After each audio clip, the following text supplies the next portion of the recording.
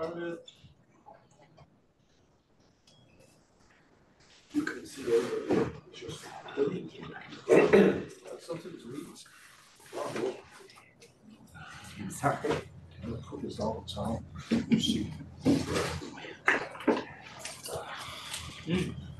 One more. So friends with a big music. Oh, Barbara. Can I stay? One more. See, you have to write a speech. You have to have the right speaker. I see. He just talked about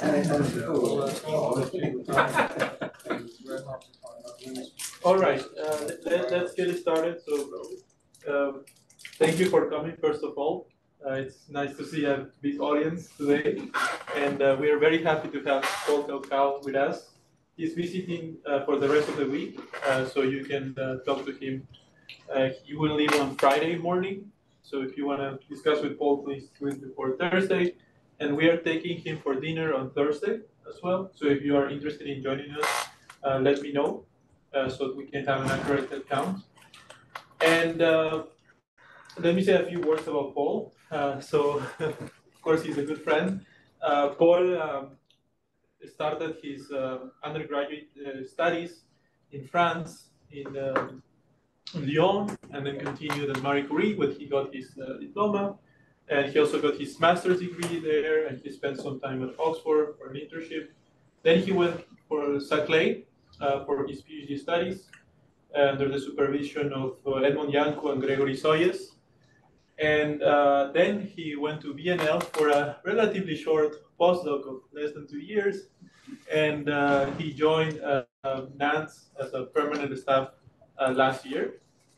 And Paul has done a significant amount of research in the physics of jet quenching, which is one of the topics he will discuss today, but also to the physics of small x. And we are, again, very happy to have you. And please take it away. Thank you very much. Thank you all for joining. Doing this additional.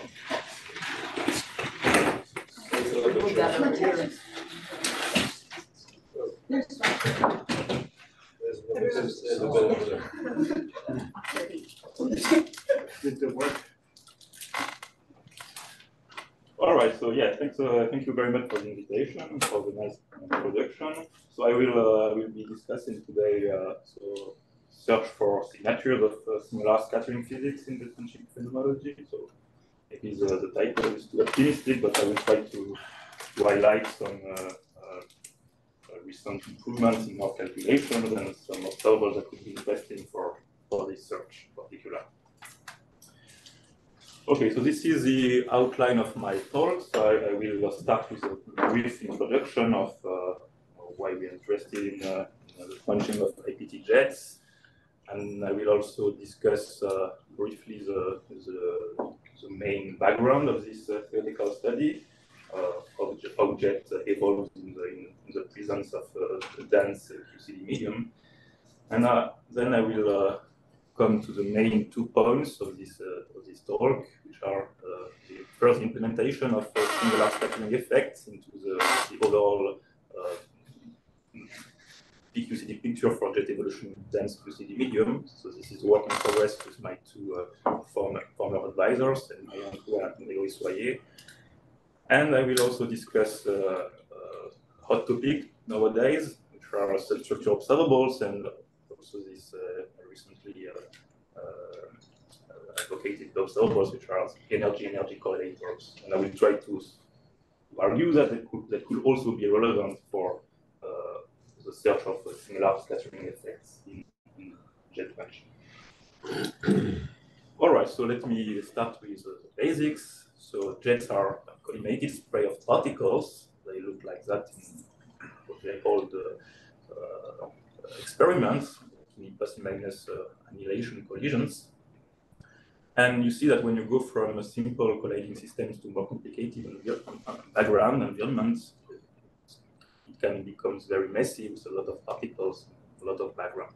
It's really complicated for experimentalists to isolate jets from background in this kind of collisions. So from the theory side, jets in the vacuum, so I will talk about vacuum. We talk about jet produced in the vacuum, when, especially in P plus and minus or PP collisions, because the background is low. And these kind of objects are very well understood from first QCD principles, so with a high degree of precision, both on the analytical and also in the numerical side via well-developed Monte Carlo parton shower. And for the purposes of understanding the quark-gluon plasma, they can be used as a benchmark for the understanding of the medium, but also nuclear effects, either in PA, EA, and also, of course, in AA collisions, which will be the main that I will discuss today, AA collisions. So during this talk, I will have in mind a very simple scenario. Of basically two hard partons which propagate back to back in the transverse plane, and so in the vacuum they develop a parton shower, which is eventually measured as a bunch of hadrons, and in the quark-gluon plasma there are a lot of steps which happen during the propagation of this parton shower within the medium, and in particular the modifications, the energy loss, the modification of the fragmentation itself is a well-known phenomenon, which is commonly referred to as jet quenching in the quark-gluon plasma. Okay, so if we have a step back and try to understand what are the main consequences of the presence of the quark-gluon plasma as seen in experiments, I will emphasize 2 points. So of course there are many experimental signatures of the modification of jets, but in this talk I will mostly discuss 2. So first, and it's the most obvious one, jets lose energy in the QGP, and you can see that, for instance, in this atlas plot. So this is the ratio of the cross-section for producing jets in AA divided by PP as a function of PT, and the black dot here that's for in the inclusive case. So you measure all jets within some centrality, the given centrality class, and with a given rapidity cut. And you see that they are indeed suppressed because the RAA is smaller than 1, and this suppression occurs over a wide range of PT, even at very large PT. So that's what I'm referring to when I say jet lose energy in the QGP. But very recently, experimentalists have been able to go a bit deeper in the understanding of this black curve here by looking at what happens if you correlate this energy loss with the substructure of the jets. I will define more precisely what substructure means, but here, roughly speaking, we can also try to understand what is the functional form of this suppression as you vary the typical, say, angular distance between hard substructure in a jet. And you see that there is a strong correlation. It's not trivial how the suppression goes as this typical radius within the jet increases. So you see that the larger this typical radius given substructure in the jet increases, the more you have a suppression. And you can also see that by looking at the cross-section differential in this RG or theta G angle, and you see that indeed at large theta G, so this is the Alice measurement, at large theta G you have a stronger suppression and you have an enhancement of small theta G jets in the medium. So this property is now referred to as the narrowing effect of jets in the medium. So in some sense, the medium acts as a filter towards the jets which are narrower than PP collisions. And okay, so this is for the experimental plot that I wanted to discuss, and I will come back to these plots later in my talk. But before, I will try to highlight the main feature of the calculation that I will be discussing for the rest of this talk. And this is what I call now the jet-mate picture for jet evolution in the dense medium. So it's a picture which is based on a well-defined PQCD approximation for the vacuum part of the shower. So we rely on the the resummation of the leading double logarithmic corrections from higher order radiative effects. And so in a nutshell, I draw this cartoon to highlight the main stages of the shower. So when the hard parton propagates inside the medium, so this, you can see this yellow box as a medium of given size L. So the hard partons will first trigger a cascade of vacuum-like emissions, the red partons here. And this emission will occur very fast because the formation time is of order of the energy divided by kT squared, and kT squared at the beginning of the shower is typically of the order of the virtuality of the hard process. It's a very short formation time. But then at some point, this so the formation time decreases in the double logarithmic approximation from the hard process to some medium scale, and when the kT of the emission, the kT squared becomes comparable to the medium scale, which is Q hat times the formation times of the emission. So this is basically so Q hat gives you the average transverse momentum per unit of time required by a parton when it propagates to the medium. So when Q hat times the formation times becomes the order of kT squared, then you become dominated by medium-induced processes. So the vacuum-like cascade becomes the medium-induced one, so the green gluon emissions. And these emissions, they don't follow the well-known angular ordering pattern of the cascade. So they can happen at every angle, especially at large angles. And that's why in this cartoon, you see that the medium-induced emissions, which are triggered by the collision with the medium, they can occur at large angle, and they drive the energy loss effect. But then, of course, you also have vacuum-like emissions, which have a formation times much larger than the size of the medium, so they are basically not sensitive to it, and they are represented by these blue partons here.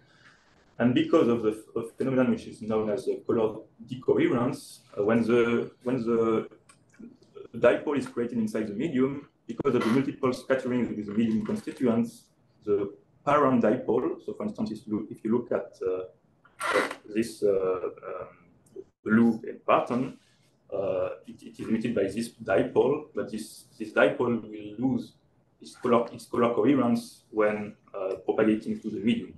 So as a consequence, the emission of the first emission outside of the medium can have any angle, so it is not constrained by angular ordering.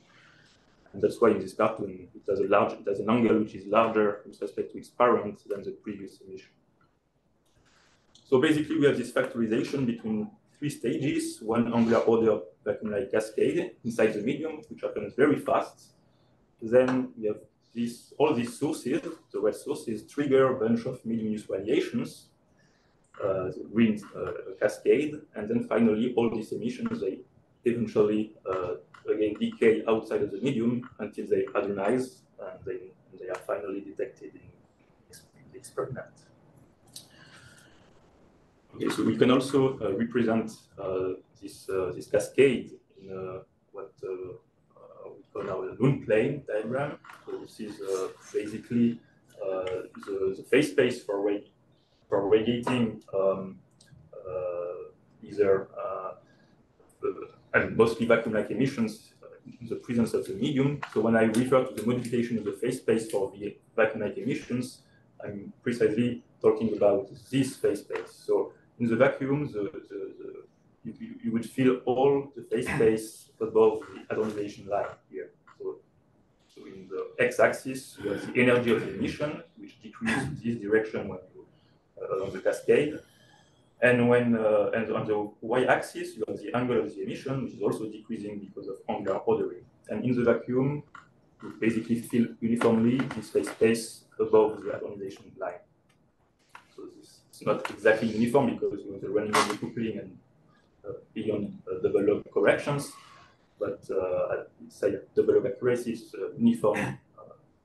You feel uniformly this phase space. And in the medium, there is through the factorized picture that I described with a cartoon, you get this kind of two lines. So the formation, the TF equal L line, which is this blue line, and also the line where the formation time of the emission becomes comparable to the medium-induced formation time. So all the very fast vacuum-like emissions, they occur in this red area, and all the all the emissions outside the medium, they occur in the blue area. And medium-induced processes, they will fill the phase space in this black region. Okay, of course, if you have questions, don't feel free to interrupt me anytime. So it's so now I see this picture as especially in this talk, and I will show plots for observable. I see it as kind of toy model to understand some qualitative features of a given observable that you can measure in heavy collisions. It's a toy model because it has many caveats. So first, it's valid only in the leading log approximation for the vacuum-like emissions. So there are corrections beyond these double log approximations that need to be computed. So that would be that's also something that I have in mind. Also, so related to this first point, so vacuum-like emissions, the way they are described and especially encoded in the parton shower is valid only in the collinear limit. So soft wide-angle emissions in the associated Monte Carlo parton shower are not properly included, and this is one of the reasons why some observable cannot really be computed in this framework, because they are very sensitive to soft wide-angle emissions. So I cannot also, the geometry of the collision is very simple. It's always either Greek or longitudinally expanding medium. So you cannot really address the centrality of the collisions and dependence of the jet quenching with centrality. So there are no medium responses. There is no medium response in the implementation as well. And there is also no single R scattering effects until very recently, and this is what I'm going to discuss now. Because implicit in the previous picture was the following approximation. So the formation time of a medium-induced emission was assumed to be much larger than the mean free path inside the medium, but also much smaller than the typical size of the medium, which is L. So in terms of energy, we were assuming that the energy of a medium-induced emission is much smaller than the omega C scale that we will define in the next slide. So omega C, which is a maximal energy that medium-induced emission can have, yields from multiple soft scatterings, but it will be also much larger than the Bethe-Heitler frequency. So these two approximations, I will try to relax them in the following of this discussion. So even though it's a toy model, by the way, yes, this vacuum-like emission, you just write your own. I guess it's sort of Monte Carlo. Yes. You write your own Monte Carlo. Yes. So because using PTR. No, because so we could have, and actually PTR contains more, so it goes beyond this strict collinear limit that I've been referring to. But since we have this phase space modification, it was easier to code an angular order cascade constrained by this red line here. Because PTR doesn't have this kind of line in the code, so all the parton shower, so it's formulated in terms of dipoles, but all the dipoles fill this phase space above some cut. And then there is some hadronization. Well, for the vacuum-like emission, you could have used PTR, but impose your own restriction, right? Yes, because yeah, that's basically what. If we want to go beyond this, the soft wide-angle emission problem. Yes, exactly. But Gregory is working on this cascade project where they go even beyond this PTR framework, because PTR is not strictly speaking valid at the next leading log accuracy. So in principle, I would say the more robust framework to now compute, multiplicity and jet properties in PP or in plus minus collisions would be to use the next leading log parton shower. And of course, at some point, we would like to embed this type of parton shower in the medium using this type of space constraints. Right. So yeah, so it's a toy model, but it has can give qualitative results that you can compare to experiments. So in the first one of the first slides of the talk, I mentioned two observables, so the suppression, the RAA modification factor, and also the RAA differential in this RG angle. And you see that this model can qualitatively reproduce both the suppression for inclusive jets, but also this narrowing effect, the fact that jets with a large angle are more suppressed than jets with a small RG angle. And in this model, it's mainly due to the fact that when a jet has a large RG angle, so RG is again the typical size of a hard substructure beside the jets. So this type of jets have many sources which are produced inside the medium, and since it has many sources for energy loss, they lose more energy. So they are more suppressed as compared to jets which don't have this type of hard substructure at large angles within the jet. What's magic about R sub G equals like 0.07? What here? Yeah. Okay, so that's what happens here. So the scale which dictates this transition is given by the coherence angle. So it's the minimal angle that which can be resolved by the medium within the evolution of the jet. So it's given parametrically by 1 over the square root of q hat times L cube. And so here you have a very sharp transition because in our framework, L is a fixed parameter. It's like 4 or 5 Fermi, whatever. But since we don't have any sense of realistic geometry, it gives a very sharp transition. But in principle, L can fluctuate. There is no reason for a given jet or for two jets in two different events to follow exactly the same path length. So by including a more realistic description of the geometry, we expect that this kind of sharp transition, which happens at theta c, so here it's theta c divided by r, by the way, I think, or maybe not, I don't remember. Anyways, this kind of sharp transition should be smooth. So the similar for a Barber's way, so if you like what you guys do in this energy interpolator, if you multipolarize PT, so that could give you whatever invariant distribution, right? So in the sense, the transition energy here you put there is actually could be universal for different PT. Yeah, it is. It's theta c. The coherence angle doesn't depend on the jet PT. So that's what I mean. So if you put a different PT region on the same plot, you'll find a similar behavior like what you guys found for the energy interpolator, right? So you plot instead of RG, instead of the RG, but you plot the PT times RG. So you could put a different PT range data on the same curve. Theta c works on a splitting on the jet. In a third calculation, or yeah, it's a property of an even splitting. Yes. That's why it's independent of jet PT. It's just a matter of what distribution of splittings you have for a given selection of jet PTs. Right. Oh, you mean the resolution? Okay.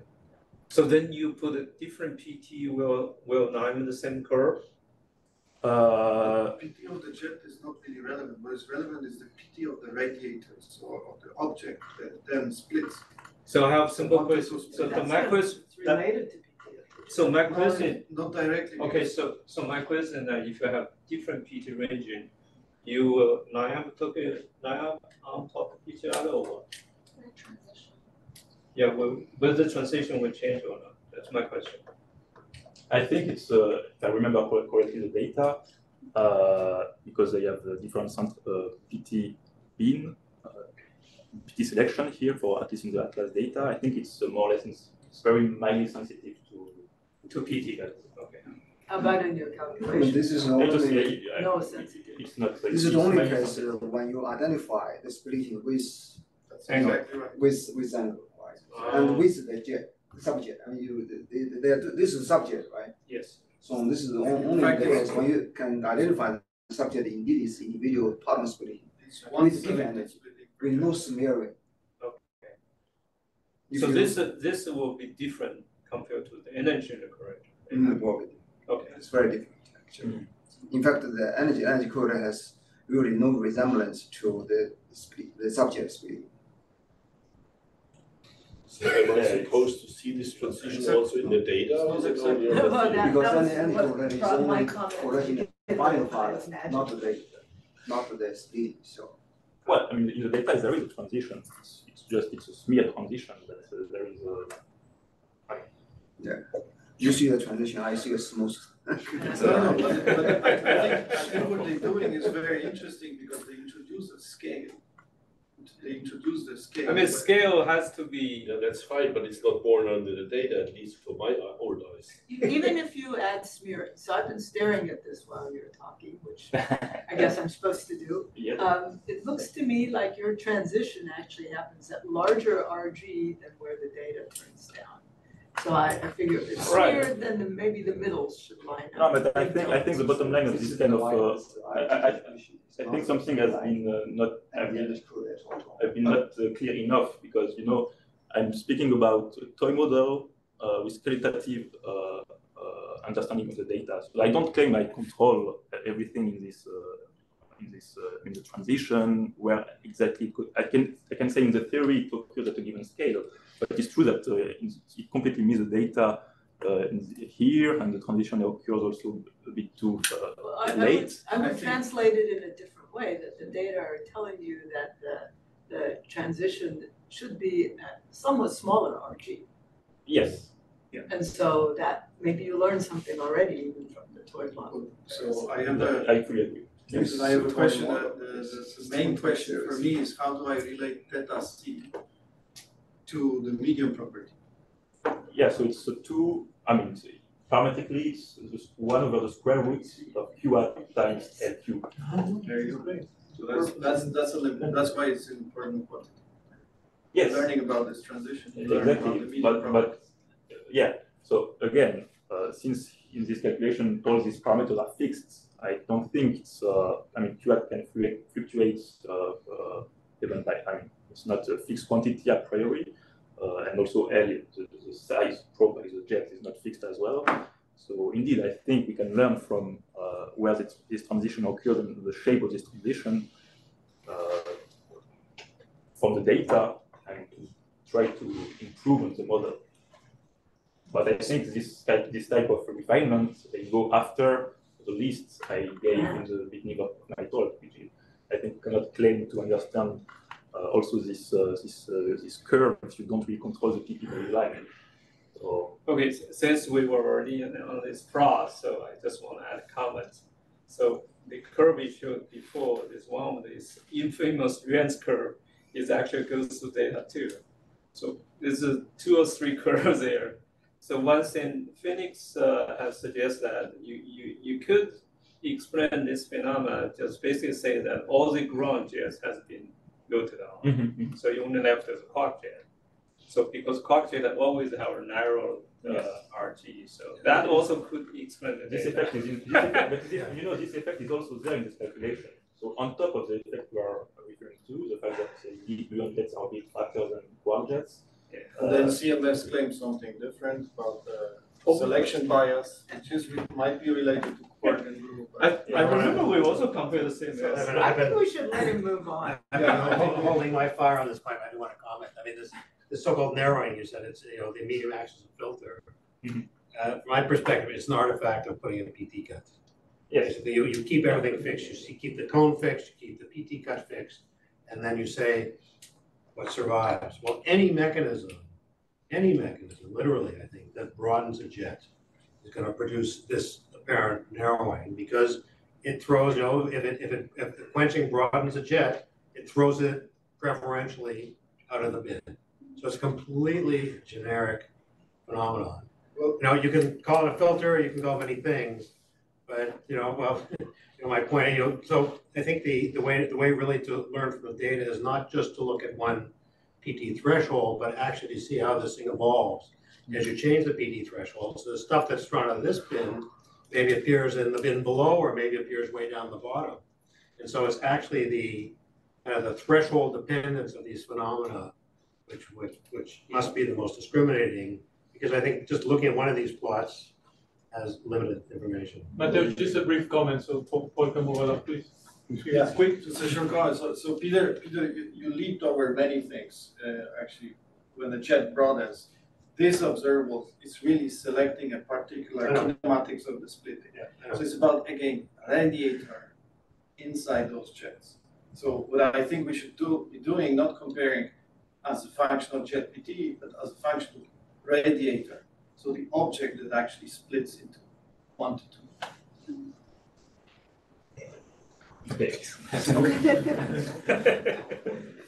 All right, so now I'm going to move to the. So now you finish the introduction. Yeah, but I will go quickly. Your flight's Friday morning, Okay, so to include within this picture singular scattering effects, so I will mostly focus on the second stage of the parton shower, which is this medium-induced cascade, where so far only where the medium-induced emissions were treated only within the multiples of scattering approximation. So of course there are also approximations behind this implementation of singular scattering effects, but I think since these emissions are say order alpha S effects, rare events, it is okay to implement them in the medium-induced cascade and not, for instance, in the vacuum-like cascade inside the medium. Although we could also do that in the end. So I'm saying that because now I will mainly focus on the second stage of the cascade, the medium-induced one, which was represented by green gluons in the cartoon of the second slide. And I will also very briefly mention how the singular scattering emissions affects the phase space for vacuum-like emissions, the space that I drew before. But yeah, now I will mostly focus on the medium-induced cascade. And what was done before, so basically this medium-induced cascade, it's a way to solve via Monte Carlo simulation these turbulent cascade equations, which is so here d of dg is the number of gluon with a given fraction of energy divided by the energy of the leading particle Ex as a function of time. So when the hard partons enter inside the medium, it can radiate via medium-induced emissions. So now all these gluons are medium-induced emissions, and they trigger a branching process with a rate which is given by the LPM rate here. And at the end, you want to count the number of gluons, the inclusive number of gluons with a given energy fraction x after a time t equal to L. So the second stage of the parton shower that they've been using to produce the plots that we were discussing before, they basically implement this equation, but there is also an approximation to simulate the angle of the emissions inside the cascade. So what we did was we implement a Gaussian broadening of the medium-induced emission while they propagate over a distance delta t within the medium. And this Gaussian broadening, of course, this is valid only within the multiples of scattering approximation. We know that if you include half scattering with a medium constituents, you also have a 1 over kt to the 4th tail. So this Gaussian approximation is not valid when kt squared is much larger than. Do you miss a minus sign there? Yeah, sorry, there is a minus sign. Yeah, of course, sorry. There is indeed a minus sign. Otherwise, the physics would look a lot different. Right, so this was done in the first version of the parton shower, and this is how the fragmentation function as a function of the energy looks like. So here I just shoot a gluon with IPT 200 GeV within a brick of size L, and I count the number of partons with a given energy in a cone of opening angle of 0.4. So here there is no vacuum-like emissions, just medium-induced emissions, which are emitted through this branching process. So you see two peaks. So the first peak is a remnant of the leading particle, and since this leading particle has emitted a lot of particles, there is also softer guys in the fragmentation function, but there is not an infinite number of soft gluons because we also impose a cone. So all the very, very soft emissions, they go out of the jet cone via the broadening. So that's why at some point at the scale, which is given by this scale here, which depends on the jet radius, the number of gluons partons inside the jet starts to decrease. So there is also an artifact here, which is related to the singular Hart scattering effect that we want to implement. Here, since the LPM rate is valid only up to this omega C scale, which is Q at scale squared, parametrically, there is a sharp cutoff in the cascade, and that's why here there is this unphysical behavior, non-continuous behavior of the fragmentation function, just because we cut medium-induced emissions above this omega C scale. So there is also an important scale which is related to energy loss. So the typical energy loss of such a jet to the medium is given by the branching scale, which is the scale at which this LPM rate becomes of order 1. And it's simply given, again, parametrically by alpha S squared times the Hart scale omega C.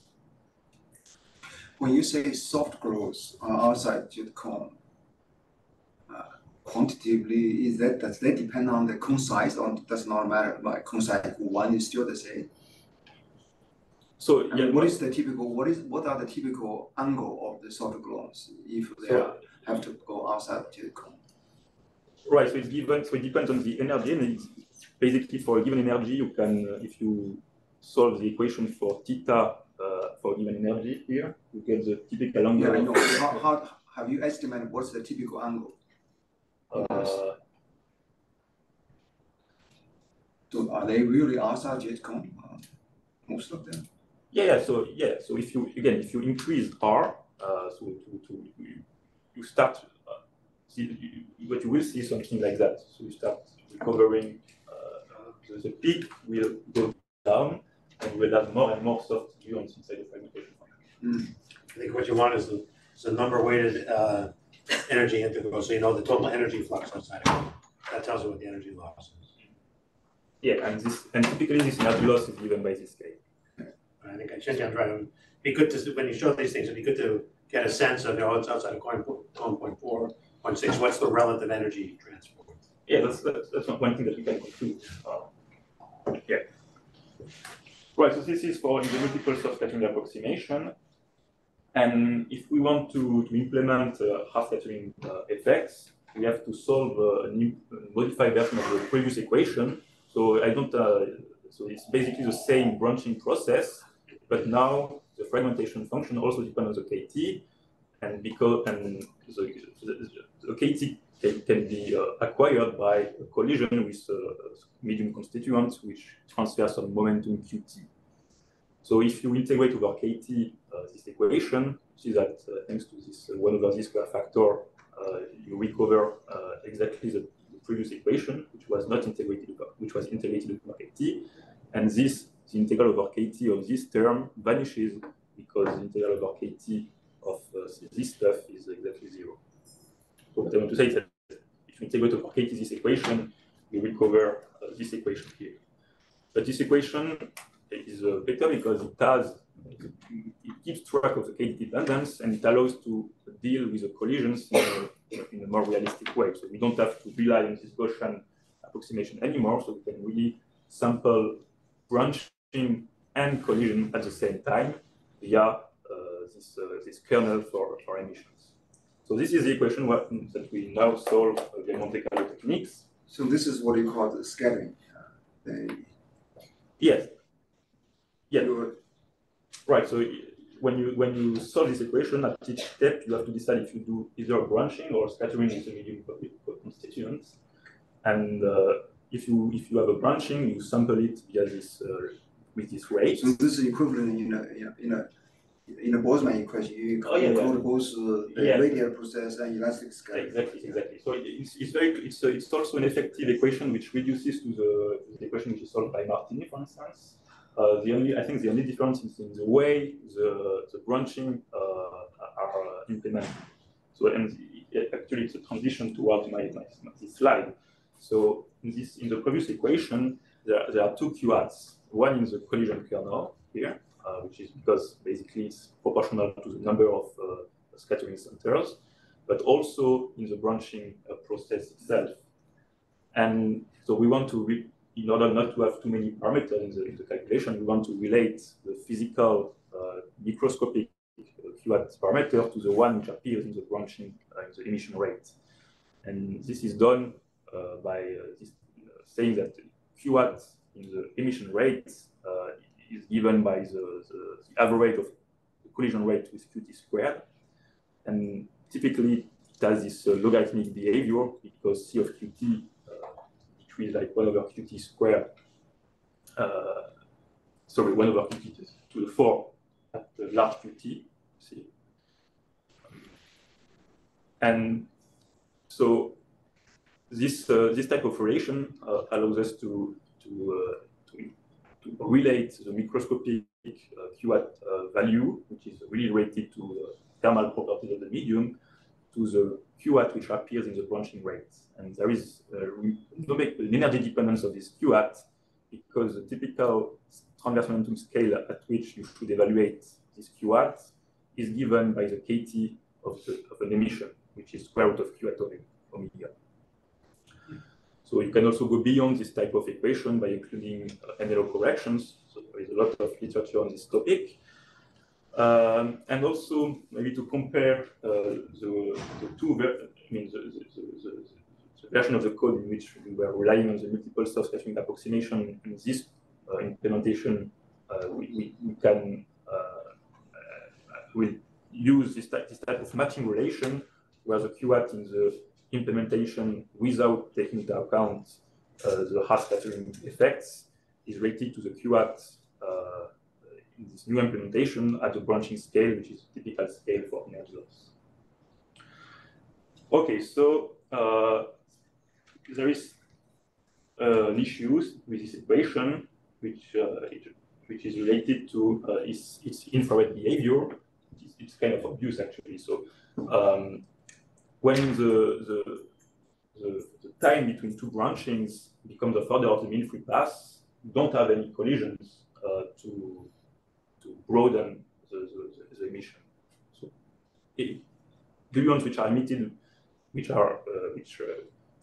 crosses the medium, gluons which propagate over a very small distance between two branchings, they don't acquire any momentum. And when the formation time is smaller than the mean free path, they remain inside the jet. And in the LPM regime, this time is given by this parametric estimate. So when the energy of the gluon is very small, they tend to artificially remain inside the jet cut. So there is no such reduction of the number of gluons at very small energies. And you can see that by when you solve the equation. So the red curve was with the Gaussian broadening, and the blue curve, for instance, is with the new implementation, including the Haas scattering collision kernel. And you see that at very small omega, you get a huge number. Basically, the distribution diverges. This issue, I will discuss how to solve it. But on the other hand, if you look at the angle between the leading parton and the jet, you see that by including the Haas scattering kernel, the more realistic one, which does not rely on the Gaussian approximation, you are able to sample. You are able to produce the 1 over KT to the 4th tail. So it's not Gaussian anymore, but you have really a simulation of the Haas scattering collisions. All right, so how to cure this artificial divergence? So as I said, it's related to the fact that when the first... I'm sorry. Yes. How do you cure the infrared? You impose some kind of... Here? Yeah. Yeah, and we discuss that now. So it's, you see, since it's related to the fact that when the energy is very small, there is no, the formation, the time between two branching is smaller than the mean free path, so you don't have any collisions. It means that you have the idea is to regulate the LPM tail, which is too strong, by the Bethe-Heitler regime. So physically, it's obvious. At some point, you know that the LPM behavior, 1/square root of omega, is wrong. At some point, you don't. So the energy will become so small that will be close to the omega Bethe-Heitler frequency, and in this regime, you expect the branching rate not to be given by square root of q at divided by omega, but by alpha s divided by the mean free path. So by this kind of analytic continuation, so interpolations, it's more precise to say interpolation, you by including the Bethe-Heitler regime, you naturally cure the infrared singularity here. So now the microscopic parameter are the Debye mass and the medium temperature. Your mean free path depends on. Yes, it depends on the Debye mass and Q at Nantes. Okay, so yes. This is essentially come to the question here. So essentially, everybody essentially is everybody infrared color is by screen mass. I agree that everybody does that, but when you put it mathematically it's really an artifact of this equation, which is not exactly like the Boltzmann equation, because of the way the branching rate behaves with respect to the collision. So in principle, you should use a branching rate which is one-to-one correspondence to the collision pair. And here it's, we do some this harmonic approximation, and this mismatch. Forget about the Bethe-Heitler regime, so you have to put it back at the end. That's, yeah, I mean, if you consider the problem have some risk scattering, and then the risk scattering itself essentially is equivalent of gaining the bar screen mass. I mean, the bar screen mass is because of scattering. Yeah. Okay, so I was there, and yes, the last thing that we have included, which is again related to both single Hart scattering physics and also how the LPM spectrum behaves at large omega. Again, at large omega, at large energy, the LPM regime is not valid anymore, so it falls too rapidly if you use the harmonic approximation. So you should instead use the GLV spectrum in this domain. So the branching rate that we include in the new version of the parton shower both interpolates between the omega Bethe-Heitler regime here and the GLV tail, so that it also captures the physics of emission which are triggered by a Hart scattering. Okay, so this is how the final fragmentation function looks like. So this is a blue curve. So now you see that we have also solved this, improved on the description of this domain where we had this sharp cutoff, which was physical at omega c. So now, thanks to the smooth interpolation towards the GLV regime, we have the smooth transition between the peak of the leading particle and the soft gluons, which are emitted by LPM type of radiations. And of course, for the angular distribution of the leading particle with respect to the jet, we see that we still still have this 1/k to the 4 tail, which was the main goal of this new implementation.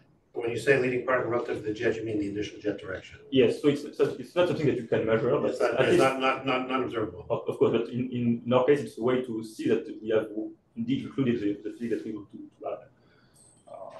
Of course, if you could measure that, you would have solved it. It is observable in coincidence measurements. We have an axis, and you can look at the change in. Yes, that's acroplanarity. Yeah, that's acroplanarity. Okay. So let me switch to the observables. So first, we need to benchmark the parameter of the new code because now we have since we rely on the more microscopic description of the plasma, there's this Debye mass. We need to find another the parameter which provides a reasonable description of the RA ratio. So all the plot I'm going to show will be for this range of this value of the parameters, which gives a reasonable estimation of the suppression of jets in collisions. All right, and then I will go back to this soft drop observable, and especially this RG or theta G measurement. So let me now define it maybe more precisely. So what you do is, when you have a jet, you decluster it, and as soon as you find a splitting which satisfies these conditions, so the momentum fraction which is larger than z cut, you select it and you measure the opening angle between the two subjets. You can also measure the KTG.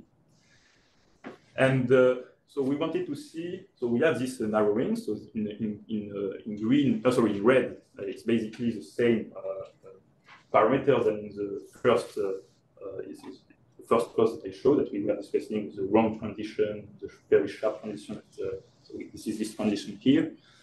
But here, my point is that if we include single harsh scattering effects, well, you would expect naively that maybe you would have more large theta G or large KTG emissions. So you would expect an enhancement between the red and the blue curve, and you see that you almost see anything. So and our understanding is that this type of observable is really dominated by energy loss effects, which are differential with respect to the theta G or the KTG. So you don't see much on top of something which has a strong impact on the distribution. So it's a bit disappointing, but at least in our framework, we don't see much of Molière type scattering by looking at substructure observables. At least not that one. Sorry? At least not that observable. Yes, at least that observable, yes, yes. So with those kinematic cuts. With those these are very energetic jets. Well, I've tried indeed of looking at smaller jet with a smaller PT, so you did see a bit more enhancement, which is slightly larger, but not enough convincing, at least to me, especially given that there are a lot of approximation via this type of calculation to say, okay, this is a standard candle for Molière scatterings. All right, so at the same time, with other collaborators, we were interested in looking at this energy correlators. It's a very fashion observable now. So let me just define it very briefly. So for a given jet, so I will discuss energy correlator with jets, so not at the full event level. So for a given jet, so you find all the pair of particles and you add the angle between this pair to the histogram and weight it by the energy of the product of the relative energy of the two particles. Also in the vacuum, so this is typically the shape of the observable. At large theta, you have this universal slope, which is controlled by PQCD. And at the small angle, you are sensitive to patronization physics, and the transition between the two regimes is related to the lambda QCD, more or less. So this observable has been studied in various contexts, in many collision systems, because it has this very strong capability of pinning down specific angular scale, which emerges from even physical model. So, for instance, say if you do small x physics, you can certainly see the emergence of QS in the energy correlator. So here, the goal is maybe to see theta C, this kind of a scale. And so if you play the game of as I was doing for the fragmentation function, you shoot high PT gluon in a medium, so without any harsh scattering spectrum, so you don't have any bias effect, you just shoot a gluon. You don't have partonization yet, right? No. That's why here this. This is the pure partonic. Yeah, pure platonic. So here, of course, this is not. This is I'm going to say that. In fact, this falling off, this region, small x region, in fact, is not just Hadron physics. It's also perturbative phenomena.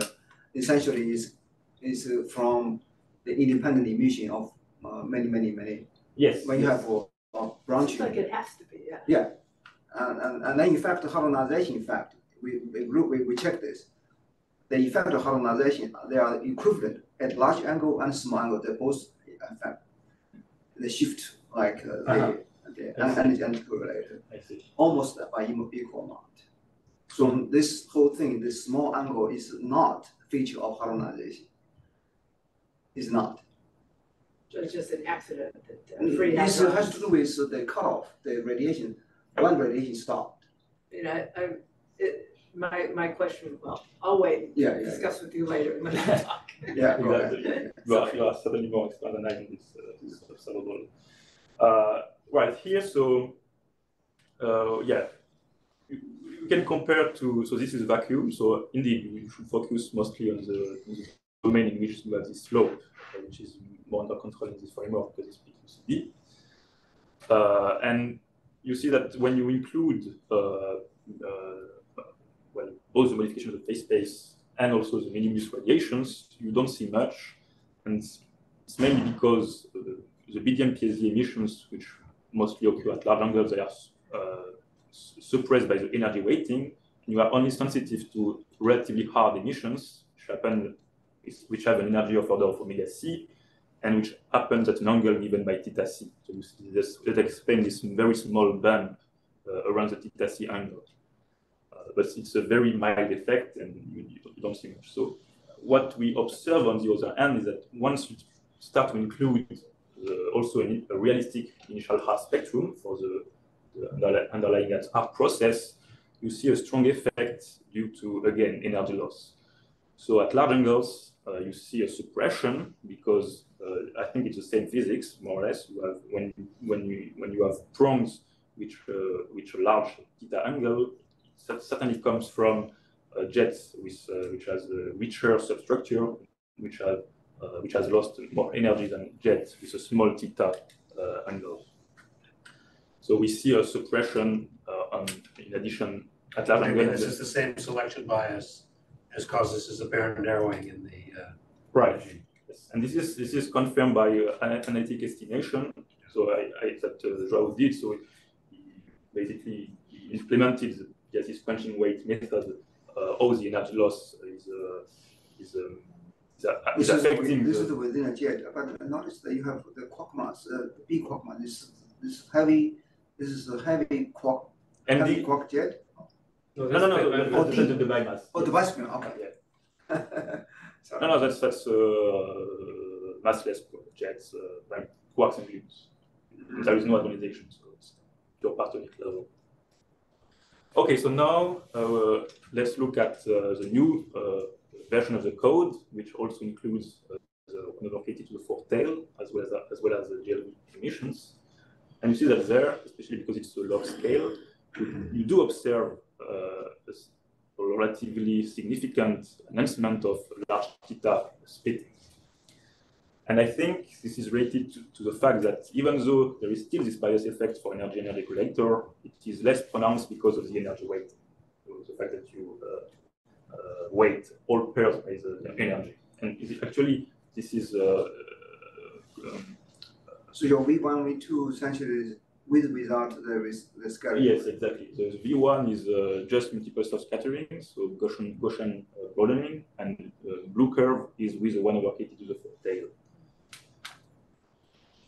Okay, so you could say, well, it's not a big effect, but still, it's a log scale, and also it's we still have many things which are not included, and especially stuff which happens at large angles, like soft emissions, medium response, and so on. So we in order to maybe say more optimistic stuff with this observable, we came up with say an improved version of the energy correlator, improved with respect to this goal of seeing similar Hart scattering in jet quenching. It's an improved version because it's supposed to get rid of soft physics by imposing on top of the standard procedure to measure energy collectors. It also imposes a PT cut on the subject. So it's a subject-based energy collector. So what you do is you decluster your jet following the Hart branch, and you correlate the two subjects at each step with the weight which is the same for than for the particle level definition, but you correlate them only if they satisfy this kind of condition. So KT, the relative KT of the two subjects must be larger than KT cut. And by choosing KT cut sufficiently high, you should be not sensitive to soft physics.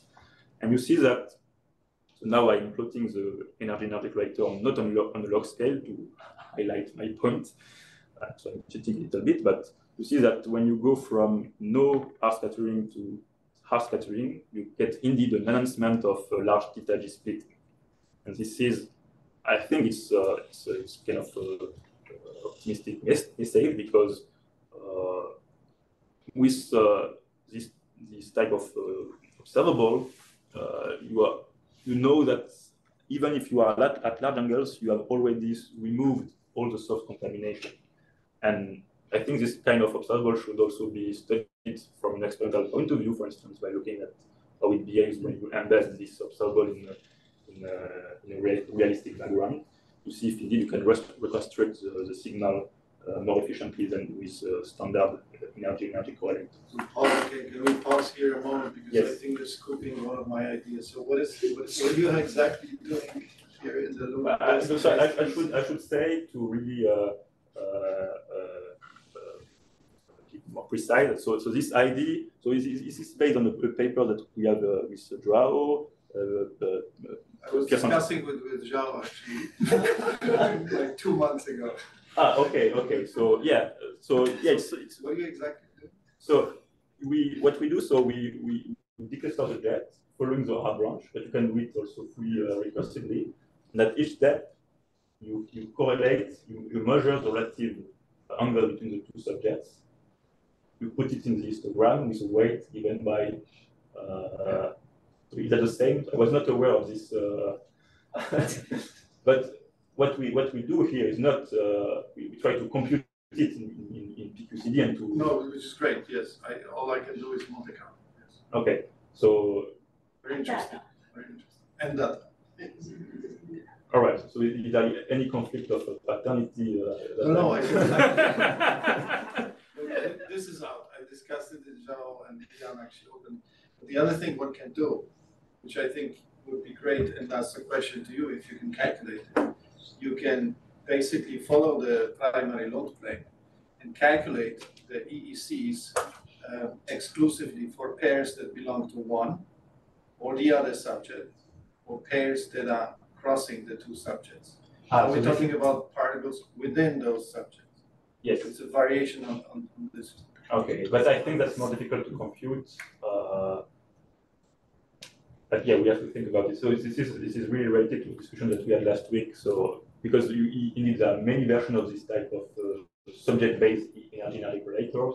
So you can That's all I got. I had two. So. Well, you can also do fully recursively, not following only the R branch. Right? That's right. The other thing is you can recluster your jet exclusively with subjects with a given R, etc. Yeah, indeed. So then we would need some help in how to interpret that object. And of those. Right. But here my message is not about, it's partially about this observable, which could be interesting for you because maybe it's less sensitive to background, that I'm not in about that. It's more about the fact that maybe with that observable, you can also see the 1/50 to the 4th tail, as this effect of this type of physics.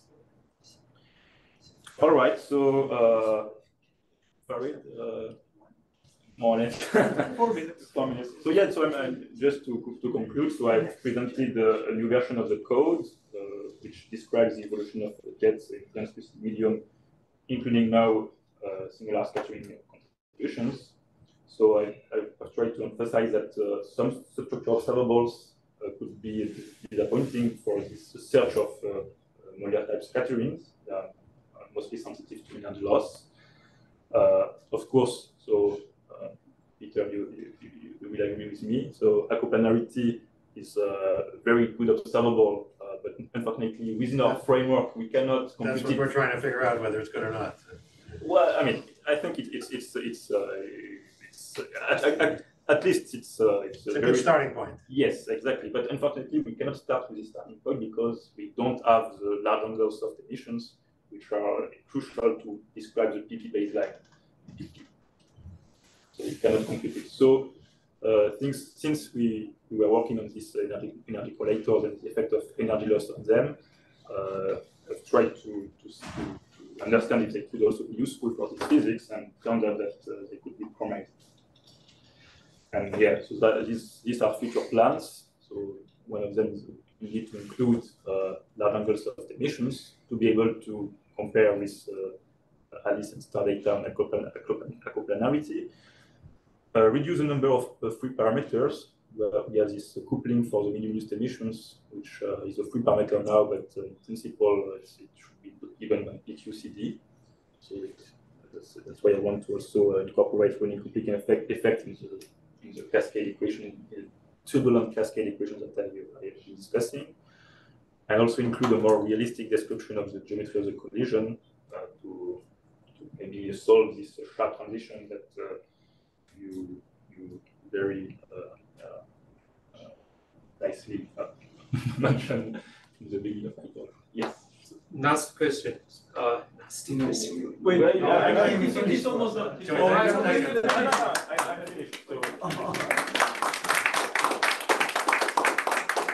Where is this famous EMO's plot for this energy correlator? In the medium, or yeah. I always use that to highlight energy correlator. The one with atomization and yeah. For the medium, they also have that, right? My Boolt's plot is this one. It does not. It does. It's very interesting. Very interesting. Right. The EMO's plot. Yeah, still on the. Yeah, so where's your comparison? Him and Carlota has this like plot of enhancement at large angle. You mean the bump at large angles? Yes. Right. So Actually, I mentioned that we don't have that because his medium, his small angle is also modified. Right. So I have a backup slide on this. What's the reason? Yeah. So indeed, we can have a bump if because in the calculation they use this